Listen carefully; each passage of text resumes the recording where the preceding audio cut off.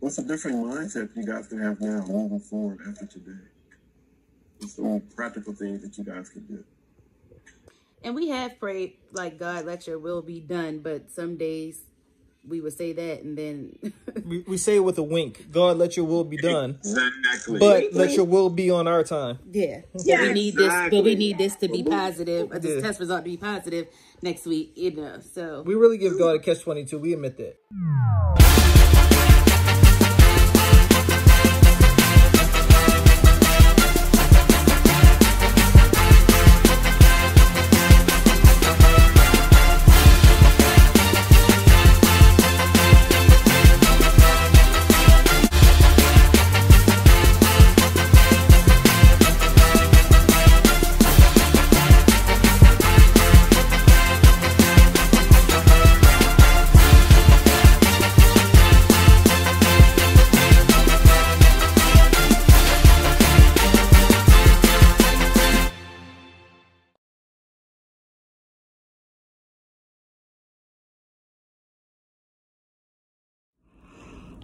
good morning.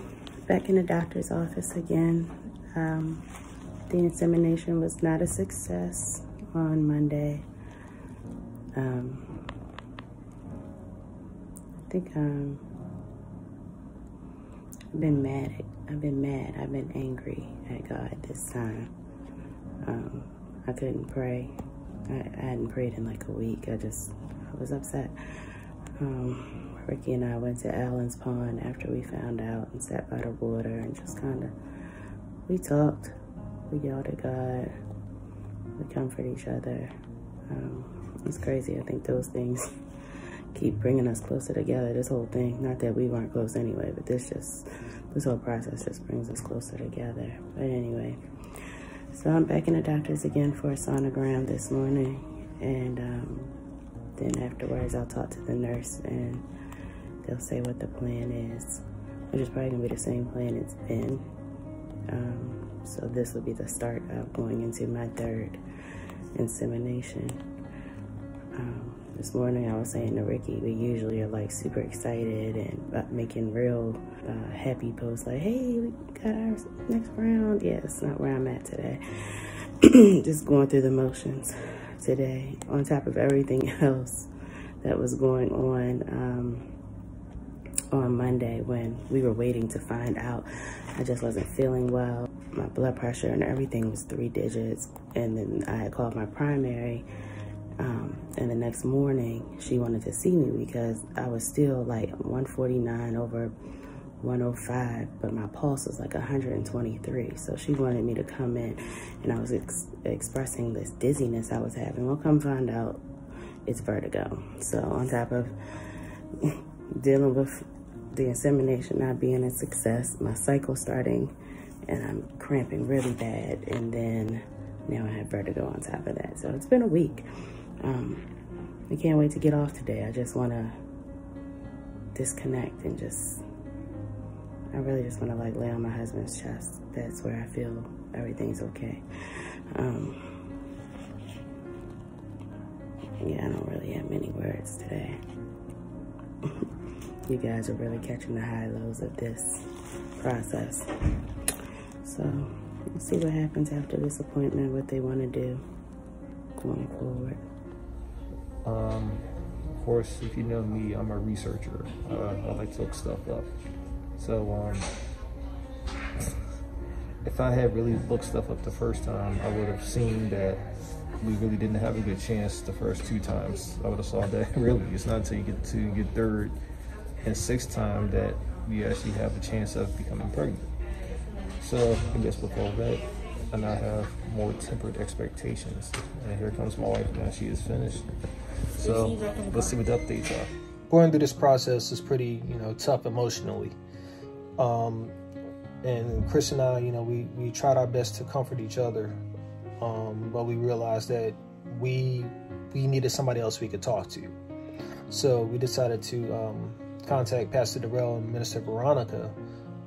They are the marriage counselors or premarital counselors at our church. And, so they were our premarital counselors, and they will check up on their couples from time to time. So this time we said, hey, we just need to chat with y'all just about what's happening, and you know, just want to see what words of wisdom they could give us. I'll let you know. And then, so when she called, she was just like, unfortunately, it didn't work. I couldn't even talk after that. I mean, I was literally heartbroken. I could barely get enough out to tell Ricky that it wasn't a go. And then I think she called back, hung up on her, and she called back, and Ricky had answered. And I mean, I felt like I grieved something that I didn't have that first time. So, and I mean, we had prayer. Like he said, I'm in the prayer academy with Pastor Arlene. I think the day before maybe, I had Ricky like praying with the oil on my stomach. I mean, I felt like that's all we did. We were so consumed in prayer that whole time. And then we were crushed. So the second time, I honestly really didn't pray. I just wanted to do everything different. I didn't want to tell anybody. I didn't want to focus on the prayer. And they was like, well, you just got to praise him in advance. So we tried that, the praising him in advance. It didn't work. So this time I'm kind of like, all right, well, I'm not going to pray as much on making it happen. We know your will. And then we get disappointed again. We could pray till it rains and the rooftops fall off. But if that's not what God's desire is right now, we kind of have to switch it around in our mind and just say, Lord, let my will align with your will. You know, help us to see what you want to grant us by your desires, you know, just to be encouraged. Don't let this biological clock or any of the previous things be a factor in how you are emotionally about it, or how you're going to cope with it. It's just a matter of time. And then you just have to ask God, he will tell you, is this for us, align our desires up. That's the one thing that we want as a couple. But Father, just show us, the direction that you're taking our life. Because where you are and where he's leading you and what is going to be the ultimate goal that your union is going to bring to God's kingdom, we just don't know. So you just have to kind of flip it around a little bit and just stay encouraged. And, people block people out. Sometimes you have to block them out from calling and, just block out the negativity, or even if it isn't negative, but if you're not ready to talk about something right now, it's okay to tell people, you know what? We don't want to discuss this any further right now. We're just, we're trusting God and we're going to handle this among the two of us. What's a different mindset you guys can have now moving forward after today? And we have prayed like, God, let your will be done. But some days we would say that and then we say it with a wink. God, let your will be done. Exactly. But let your will be on our time. Yeah. Yeah, we need this, but we need this to be positive, or this test result to be positive next week, so we really give God a catch-22. We admit that. Right. So now moving forward, how do you fix that prayer moving forward? Pray God's will and let it go. We either gonna trust him or we gonna trust him. There you go. Now that you've had these conversations, now that these questions have come up, now that you have a different mindset of what God could be saying, just think about that before you do your next one. And then the thing about it too is, in our disappointment, whichever way it goes, there's always healing. I mean, we thank God that, people invented in vitro and things like that. But as you're seeing, it's just, those things are there and they're not always 100%. Anything we do is not always 100%. Right. So when it's not 100%, now where is your faith? Yeah. Just keep trusting God, regardless of whatever direction that he has. That's like I said when we first started, nobody knows that plan for you guys but God. Yep. Yeah, I guess as I said in my session tonight, as I said in our session tonight, the biggest thing has been remembering that there can really only be one prayer that you really mean, I guess. we of course want a child. We do pray for a child, but at the same time, the prayer shifts so much from, God, we pray that this test result gives us positive news, to your will be done. We trust you. We trust your timing. Your timing has always been perfect.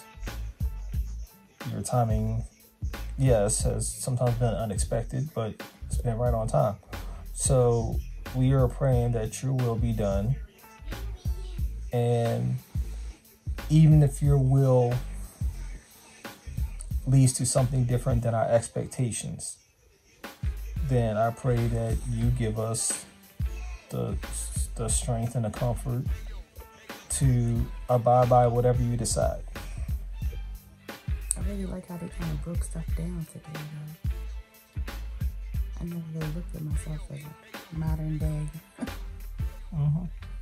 woman of the Bible. When they said that, I was like, whoa, the pressure. Like, you just compared me to a modern day Hannah. Like, I hope our story will be a blessing to someone else. And like you said, people ain't reading the Old Testament, but they'll read this or listen to this in the new age.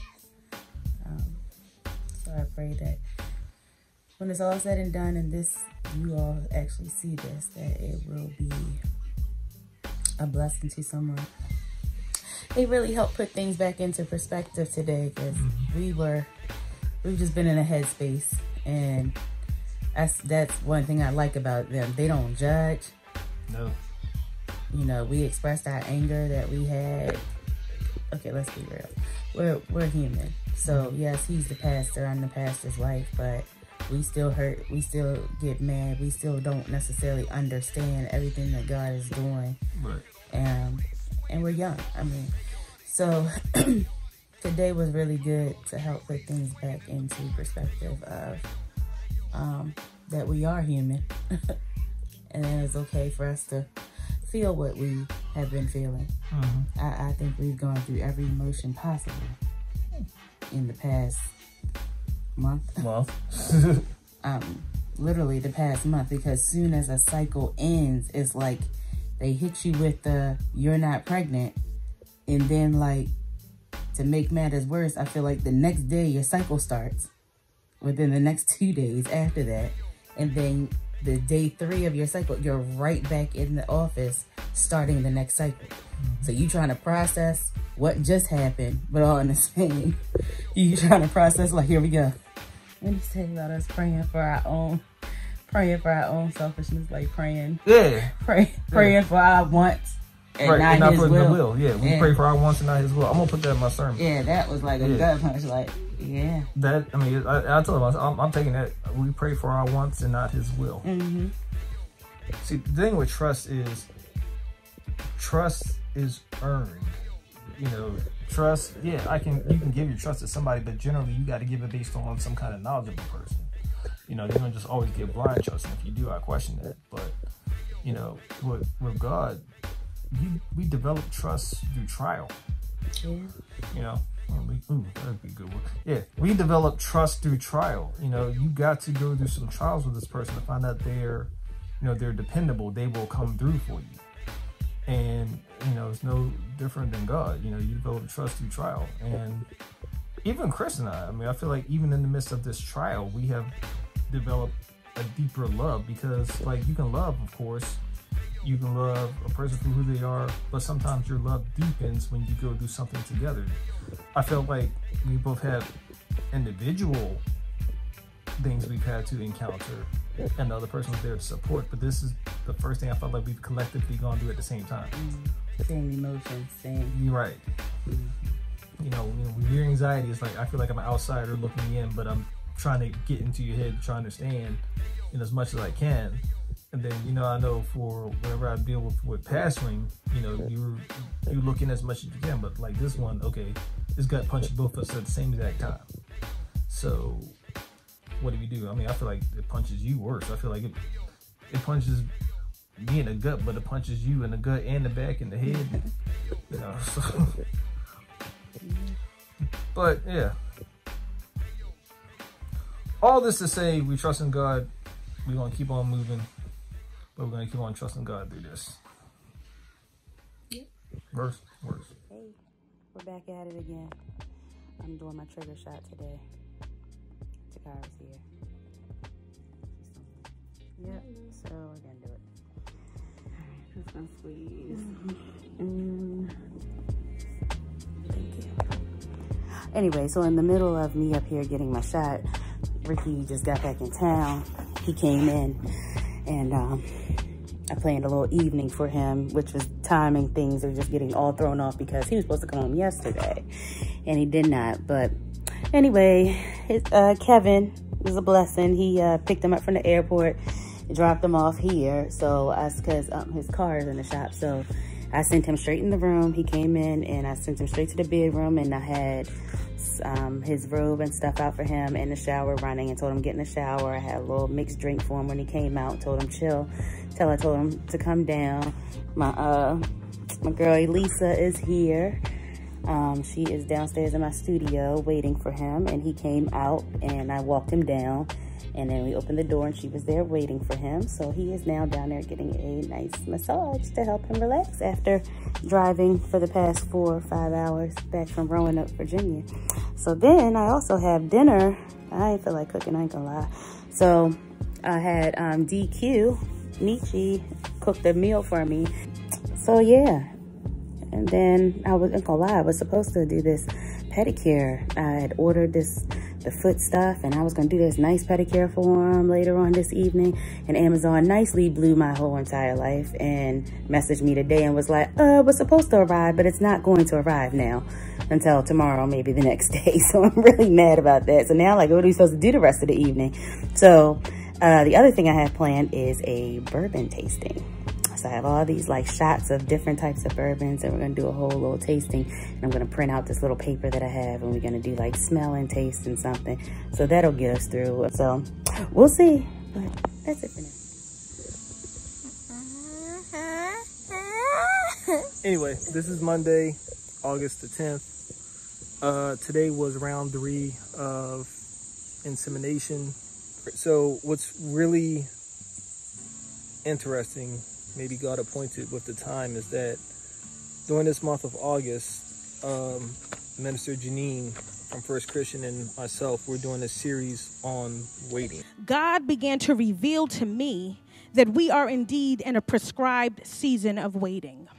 If you never heard her preach, you should listen to everything she's put out on the church app or whatever, man, you're missing.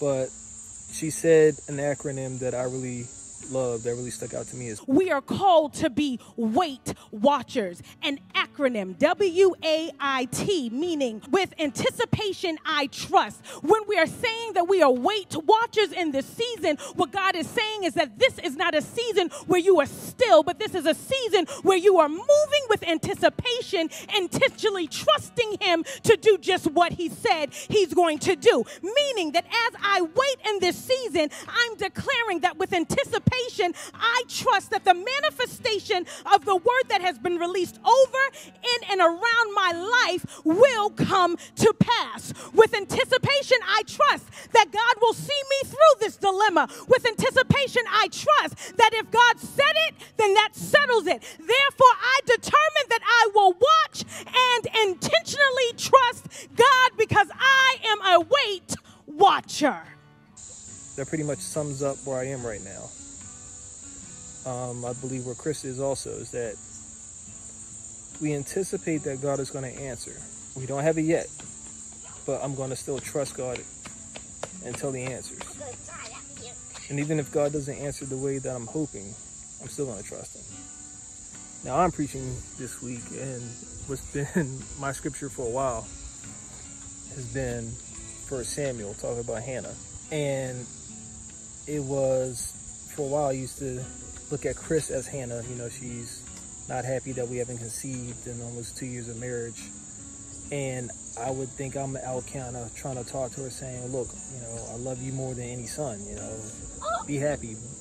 But the thing that I wasn't understanding was that I'm saying that to her. I'm trying to make her feel better, because as men, that's what we do. We try to make our wives feel better. But I wasn't really understanding her pain.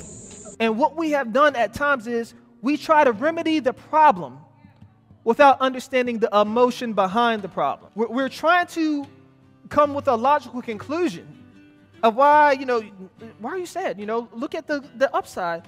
But we're not taking the time to really commune and communicate with and to sit in the ashes of sadness with our women to understand what is it at the core of them that is hurt. We cannot fix the emotional. All you can do is just try to understand and sit in silence. Instead of giving her a voice to listen to, just give her a shoulder to cry on. So it was in that I realized, okay, I've been approaching this wrong, but then at the same time I'm realizing it's not just Kris that's Hannah, it's me that's Hannah as well. Because I desperately want a child as well. I'm definitely praying to God and begging to God with no words coming out sometimes of, when are you going to bless me? Please don't forget us. So it's a house full of Hannahs. Right now I'm outside with Tristan. And if there's anything this little boy has taught me, when he was 4 years old, he wanted to go to Disney World, but he was unable to because his mom didn't have the finances for it. So he kept on saving his money. He kept on saying, he's gonna save coins. People were giving him money. He kept on saving up. He just believed that one day he was gonna get there. You're 20, you got 10, and you got all these singles. Guess how much money you got, buddy? You got $110. Oh. Guess where we're going? We're going to Disney World.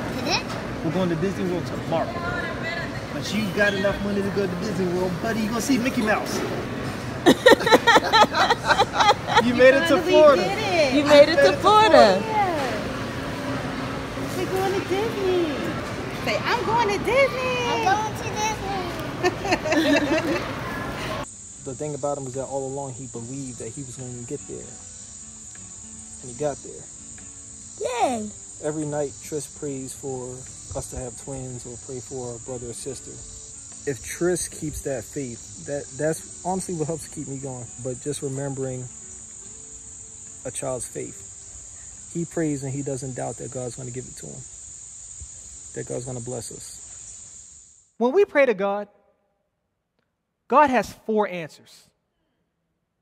Yes, He'll bless you the way that you want. No, it may not be in God's will for you to have whatever you want. God may be trying to protect you for something. I don't know. But God will sometimes say no. Everything is not a yes. God will say wait. But then here's the 4th answer. I have something better. We might be waiting for God to move on our situation, and we're thinking that God is going to move in a certain way. But just suppose that delay is because God is working on something better. My mother and my sister are very shady. I love them, but the Johnson family is very shady.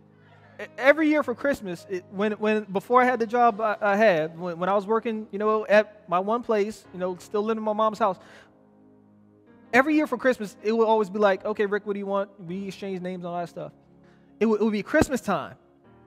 And they will ask me what I want. But I'll be like, can you give me a pair of jeans? Can you give me a shirt? Pair of shoes, whatever. And when Christmas time will come and I'm opening up the box, I would see not just a pair of shoes, I would see like boots. I would see stuff that I didn't even know was like a name brand. I'm not going to act like, that hot dog. I would see stuff that I'm like, I didn't ask for this. What is all this? Y'all gave me more than I look for. What is all this? I don't normally wear this. They said, you don't know what you like. How are you going to tell me I don't know what I know what I like? You asked me, how are you going to tell me I don't know what I like? And I actually asked my sister this. I said, okay, explain to me. What do you and Mom mean when you say I don't know what I like? Make that make sense to me. And Erica said this. She said, you don't know what you like because your vision is limited. You don't know what else is out there because financially, you don't know what else you can look for. You're stuck to what's around you. You're stuck to wearing Chucks all the time because that's all you can afford. But mom and I together can afford more than you. So because we can put our resources together, we can give you more than what you expect and better than what you expect because we're not limited by what you're limited to. God can give you more than what you expect because God is not limited to your resources. God is not limited to your financial situation. God is not limited to what you're waiting for. God has something better because God is better. He sees what you cannot see. He has money for what you cannot afford. He is able to go where you would never shop on your own.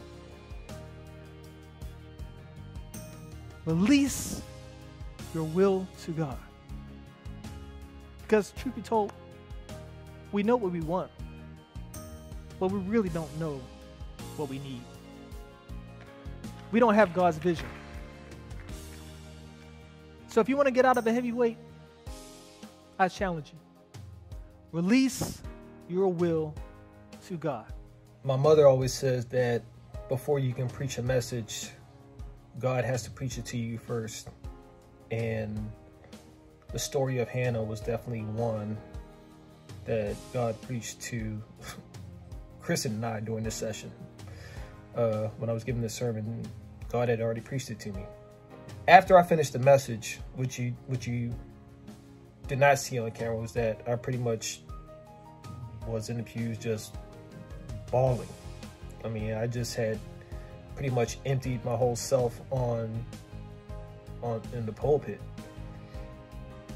Like, when you're going through something and you're preaching what you're going through, it takes an emotional toll on you. And I was just, I wasn't crying crying tears of like shouting, tears of like happiness, or tears like God is over. It was more so realizing we are in this situation. We are two Hannahs in one house, and we are crying to God. But yet we have to release our wills to God. And we know what we want. We know what we're hoping for, but we're grifted onto that vision of our child that we have. But it's like, we got to let that vision go and let God just do what God's going to do. And it's hard. You can preach it, but it's hard. It's the hardest thing to let your will, to let your wants go, and just to put it all in God's hands. But it's the most necessary thing, though. It's the only way to get out of these seasons. You have to just let your will go and just trust God completely.